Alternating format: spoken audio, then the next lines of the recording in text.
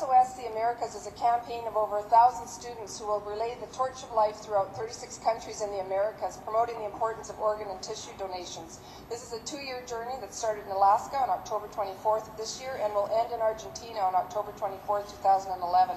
The Odyssey is sponsored by Step by Step, a charitable organization created by George Marcello in 1997. George, a recipient of a life-saving liver transplant himself, has spearheaded this journey in many other countries, with this being his 7th campaign. Students from Victoria High with George will be arriving at the legislature at approximately 3 o'clock carrying the famous torch of life. Victoria is the 3rd city of 277 cities to be visited in the 2-year student torch trek. I encourage all members of the House to join me now and outside at 3 o'clock in welcoming these young people and the torch to the legislature today. I am separate. Hi, I'm Hillaby. Ash? Ash? Ashley. Ryan. Gosday. Dylan. Fiona. I'm Afro. I'm Cleo. Daniel. I'm Monica. Okay, sorry, I'll get behind here. Okay. I'm David. I'm Emil. I'm Valentine. I'm Jill. Rosa. Fiona. Okay, perfect. That's great. So we're doing this at every school, so we kind of put more of a name to the face. That Ashley's holding was blessed by Pope John Paul II. His proclamation was that organ and tissue donation was a genuine act of love. When he blessed it, he said to pass the torch to the students, for they shall be the spokesperson. And so I think, you know, the idea was that through you guys, your passion, like I said earlier, your enthusiasm, you're going to be able to probably effectively reach your community better than anybody else. Again, you're not only carrying this torch on behalf of Victoria High School, but on behalf of Victoria and the entire island. So, Ryan, can you please light the torch of life? And Ashley, hold it up high. That's it. Oh yeah. So remember, it gets kind of heavy. One other thing, who likes handling a camera? I like quick volunteers. Okay, you're the official documentary person for your everything that comes out of this camera is going to be your work. So which way do we go? Straight to the alley. Okay. That way. Make sure she's got to be. Right, Stan. I don't know. Tammy.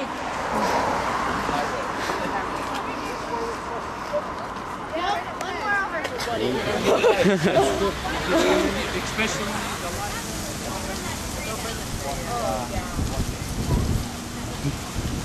There's words of wisdom in between this little interlude.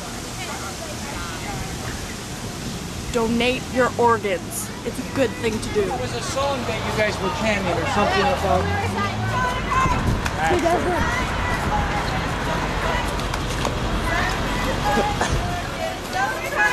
Hey, you dead? My dad's work. Now we're turning into a wall. Woo! Woo! Woo! Woo! Woo! Woo!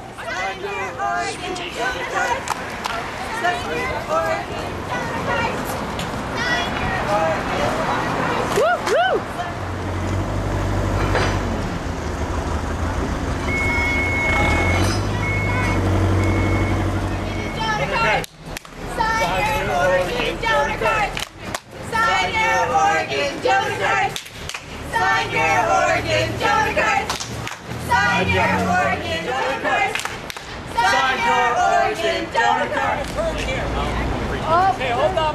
Hold up. Donor cards. Sign your organ donor cards. Sign your organ donor cards.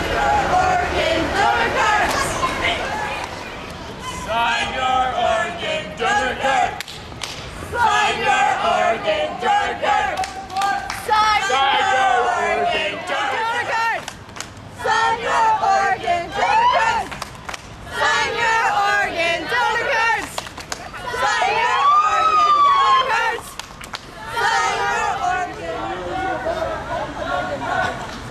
Sign your organ donor cards.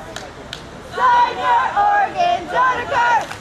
Sign your organ donor cards. Sign your organ.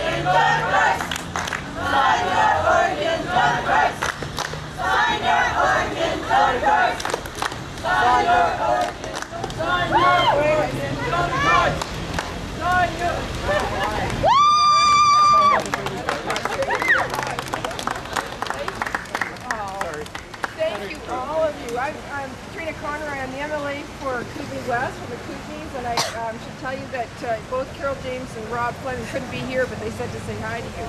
But just quick history, my husband's had 2 liver transplants and he's on the waiting list for a kidney transplant, and I'm the one that might be given the kidney. So organ donation is Well, we have this occasion to thank people. We want to thank Luba and the rest of the team here at the Legislative Building. She's up there, Luba? Yeah. Luba. Thank you once again. And also we want to thank Victoria's Finest, Officer Hamilton, for giving a great escort.